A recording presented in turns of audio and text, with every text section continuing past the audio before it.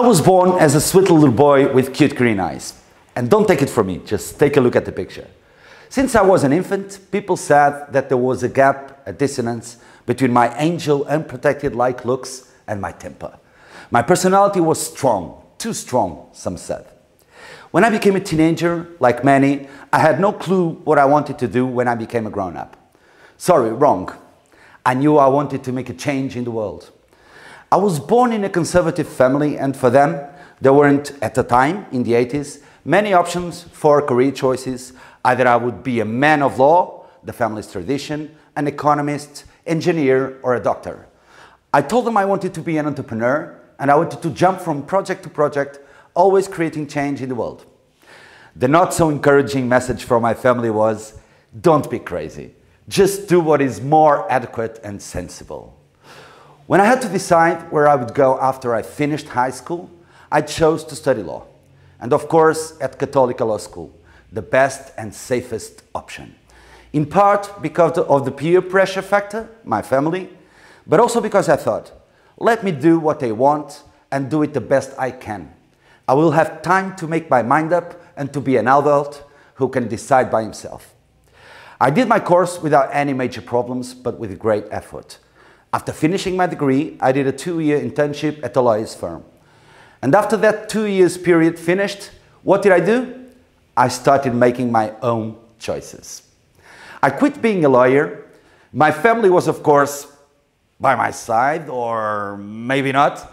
Actually, they thought I was crazy. I was expected to have a long-lasting career in law. Moreover, an area where I had big opportunities. My employees liked me, and my family had a strong reputation in law in Portugal. In their words, it was absolutely nuts to let 6 years of university and 2 years of internship go just because I didn't feel it was right for me. But my arguments were, first, absolutely nuts would be to spend the rest of my life doing something I didn't feel good doing. Second, I wanted to be an entrepreneur who wanted to change the world, and this was not the way. At least for me, it wasn't. Lesson number 1. Sometimes the best way to break the rules is to follow what is expected from you and go with the flow, but keeping your goals in mind and getting the most out of the ride. Law gave me many tools, learnings, friends, and connections. But in the end, I had my own long-term plans. In this case, the biggest long-term journey ever, my life. I had to do what felt right for me. After this, people would probably expect me to become an entrepreneur, but it wasn't the time yet.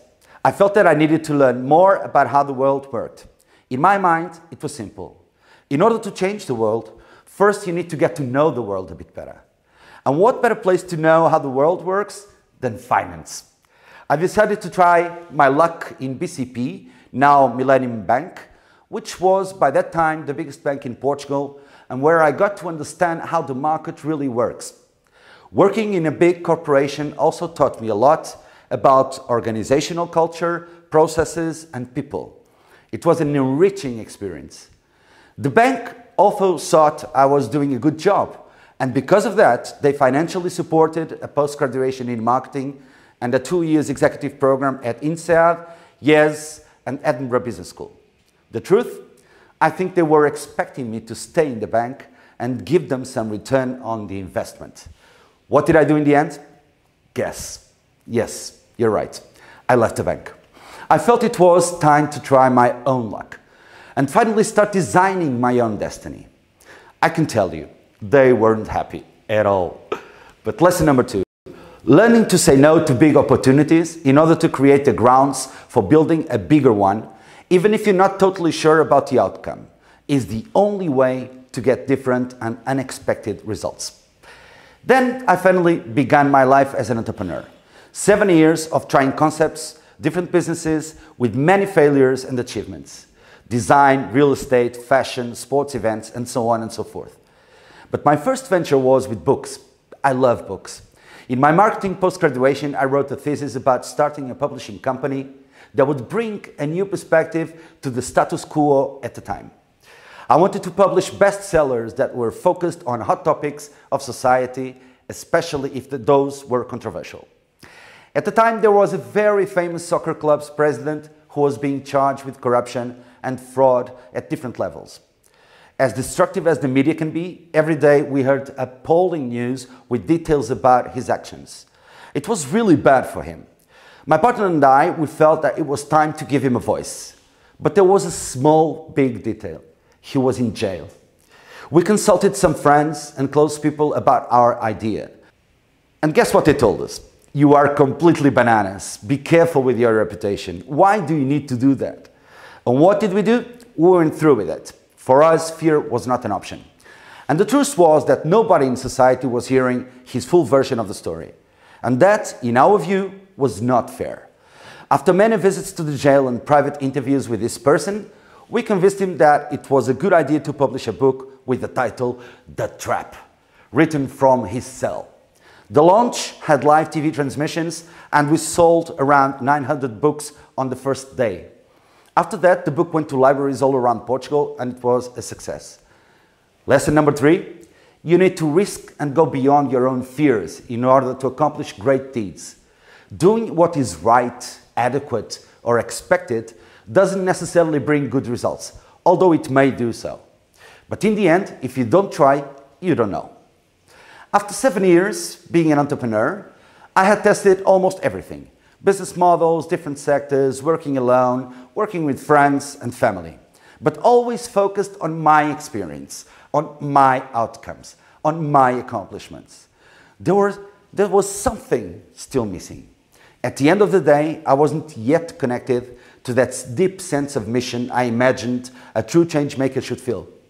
Maybe because I hadn't built something designed to add true value to other people's lives, only to my own life. I decided then to create an NGO, Terra dos Sonhos, in English, Land of Dreams, focused on explaining the importance of emotional health and fostering it in more fragile targets, namely children diagnosed with life-threatening diseases. These children and their families live very hard and tough situations where everything falls apart. In Portugal, if you dedicate yourself to work with social causes and organizations, it is almost certain that you have to deal with financial problems. Fundraising is hard and salaries are low.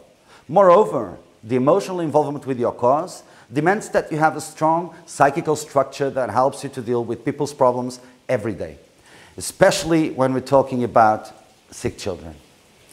What did my friends tell me? Guess. Oh, that's sweet, but are you crazy? What about your life, your safety, your needs? Terra dos Sonhos has been working on the emotional health of these families for 13 years now. Thousands of people were either impacted or inspired and touched by the work of this organization. The awareness about the work is great, and people all around Portugal either know what we do or they heard about the organization. It was worth it. Lesson number 4. If your dream is big, then do big. Don't let other people dream in your place or tell you what you should dream or not. Even the wildest dreams can become true if you're willing to dare and break some rules. And we're not necessarily talking about laws. There are hidden, non-written rules in society, namely on how you should behave in a proper way. I have dozens, maybe hundreds, of moving and transformational stories with Terra dos Sonhos and all the work I have done since I started this social impact journey, where I finally found my source of purpose and the space to become a real positive change maker in real people's lives. But I don't have the time to tell all of them. So I want to share a story that can inspire you to be bold and dare to break the rules in order to get inspiration and positive outcomes for everyone. Back in 2011, a couple of years after the great crisis of subprime emerged, and in the year where the Troika presented their program for the financial assistance to the Portuguese government, the mayor of Lisbon at that time, António Costa, who is now the Prime Minister of Portugal, decided that there would be no Christmas lights in Lisbon. The argument was that we needed to embrace austerity and save money in whatever superficial events we might have. Being in charge of a non-profit organization that deals with emotional health and knowing the importance of having positive and inspiring moments, mostly in hard times like this, my answer to this decision was no way. Terra dos Sonhos started thinking of a way of defying this decision and bringing Christmas lights to Lisbon. We decided together with a major events organizer and some sponsors that we would build the biggest image made of candles in the world in order to give the Portuguese people the Christmas they deserved. On the 19th December, we asked people to come to the biggest and more emblematic plaza in Lisbon, Terra dos Sonhos, in order to buy €1 candles, and we had more than 300 volunteers that would take each candle and put them in the biggest Christmas star with candles ever made in the world. And guess what? The mayor of Lisbon, the one who said we couldn't have Christmas lights in Lisbon, was one of the supporters. In the end, the outcomes were truly remarkable. More than 300 volunteers involved in one day. 9 TV live emissions of one of the biggest national broadcasters, TVI. An European award for the most inspiring event of the year. A Guinness World Records book recognition for the biggest image ever made with candles. And more than 30,000 raised for the cause of Terra dos Sonhos. The motto of the event was fulfilling a dream, yes. And yes, we did it just by saying, sorry, but that rule is not good. Let's do different, let's do better, and we tried. As we tried, people started to understand that it was easy to change the norm. And we didn't need any revolution nor violence. We just needed to create inspiring alternatives. And that is the power of breaking rules without breaking everything around you. Lesson number 5, be bold, be smart, and break rules with sense and sensitivity. The right balance of a rule breaker, you will have to find it within your own experience. But I would say that it is okay to be an outlier.